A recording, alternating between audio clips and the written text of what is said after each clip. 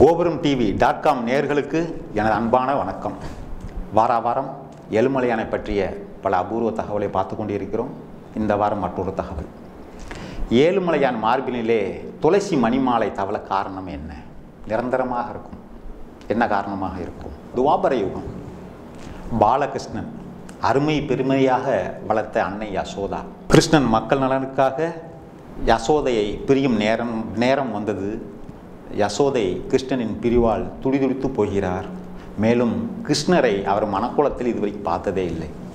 நேரடியாக கேட்கிறார், கிருஷ்ணா, உன்னை அருமையாக பெருமையாக இப்படியெல்லாம் வளர்த்தேனே, உன்னை மனக்குளத்தில் நான் காணவில்லையே என்ற ஒரு ஆதங்கம் ஏற்படுகிறது கிருஷ்ணா என்று கேட்டார்.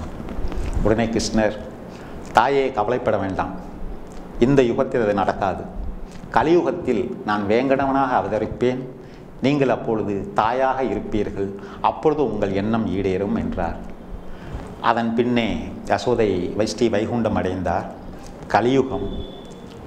திருமலையில் ஆதி வராகமூர்த்திக்கு சொந்தமான ஒரு இடத்தில் அந்த பகுல மாளிகை வராகமூர்த்திக்கு சேவை செய்து கொண்டிருக்கிறார். இப்பொழுது சீனிவாசன் அங்கே வந்தார். ஆதி வராகமூர்த்தியிடம் சீனிவாசன் 100 அடி நிலம் கேட்டார். தருகிறேன் என்றார் வராகமூர்த்தி. ஆனால் சில நிபந்தனைகள் இட்டார். முதலில் என்னை கண்டு வணங்கி விட்டுத்தான் பின்னர் உன்னை கண்டு வணங்க வேண்டும் என்று கேட்டுக்கொண்டார். சீனிவாசன் அதற்கும் சம்மதித்தார். அதெல்லாம் இன்று கூட முதலில் வராக சுவாமியை தரிசித்து விட்டு தான் கோயிலுக்கு நாம் செல்கிறோம்.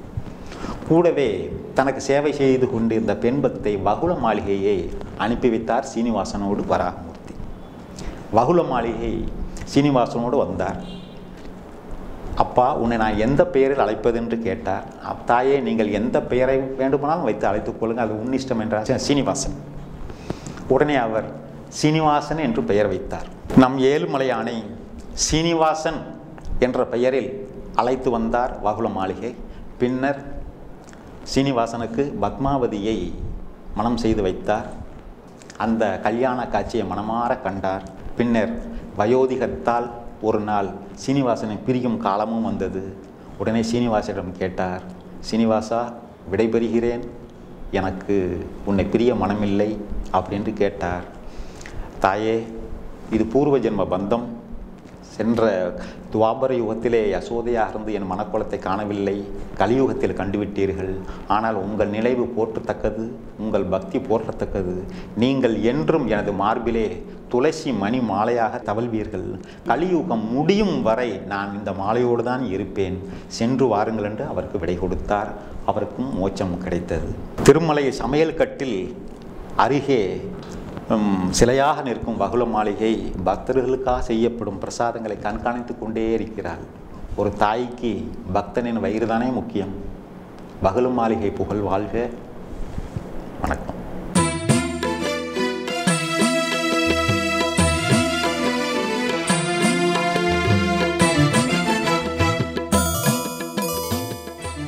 யூடியூப் உலகத்தில் பக்திக்கென்று இருக்கின்ற ஒரே ஒரு சேனல் கோபுரம் டிவி சேனல்.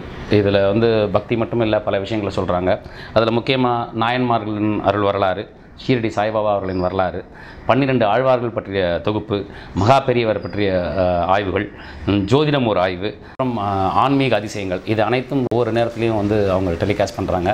இந்த பிஸியான காலகட்டத்தில் நீங்கள் இதெல்லாம் பார்க்கணும்.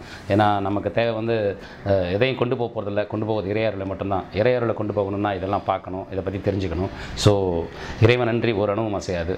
ஸோ தயவு செஞ்சு எல்லோரும் கோபுரம் டிவி சேனலை சப்ஸ்கிரைப் பண்ணுங்கள், லைக் பண்ணுங்கள், ஷேர் பண்ணுங்கள். விதமான பக்தி நிகழ்ச்சிகளை உங்களுக்காக தந்து கொண்டிருக்கிறது உங்கள் கோபுரம் டிவி.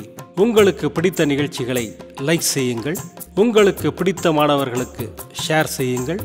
மேலும் சப்ஸ்கிரைப் செய்வதோடு மட்டுமல்லாது அருகில் இருக்கும் பெல் பட்டனை கிளிக் செய்து கோபுரம் டிவி நிகழ்ச்சிகளை உடனுக்குடன் தெரிந்து கொள்ளுங்கள். மற்றும் ஒரு மகிழ்ச்சியான செய்தி, கோபுரம் டிவி ஆப்பை கூகுள் பிளே ஸ்டோரில் ஃப்ரீ டவுன்லோட் செய்து கோபுரம் டிவி நிகழ்ச்சிகளை தொடர்ந்து கண்டுகளியுங்கள், பாருங்கள், ரசியுங்கள், பரவசமடையுங்கள். gopuram.tv.com. பக்திமயம்.